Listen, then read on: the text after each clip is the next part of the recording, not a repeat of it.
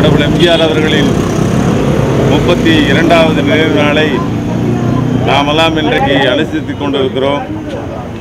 1972ஆம் ஆண்டு புரட்சித் தலைவர் எம்ஜிஆர் அவர்கள் தனியாக இருந்து கழகத்தை உருவாக்கி பல்வேறு திட்டங்களை ஏழை எளிய மக்கள் பயன்படுகின்ற வகையிலே பல்வேறு திட்டங்களை செயலாற்றி சத்துணவு தந்த சரித்திர நாயகனாக இன்றைக்கு உலகம் போற்றும் உத்தம தலைவனாகவும் நம்மளோடு கோடான கோடி மக்களுடைய நெஞ்சங்களில் வாழ்ந்து கொண்டிருக்கிற அந்த வள்ளல் நினைவு நாள் இன்றைக்கு.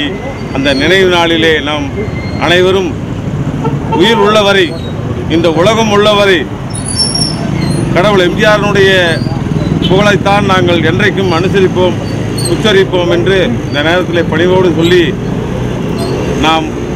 நாம் அனைவரும் ஒன்றுபட்டு கடவுள் எம்ஜிஆர் அவர்களை என்றைக்கும் வணங்கினால் நமக்கு பல்வேறு நன்மைகள் உண்டு என்று இந்த நேரத்தில் சொல்லி கடமைப்பட்டிருக்கிறேன். நன்றி.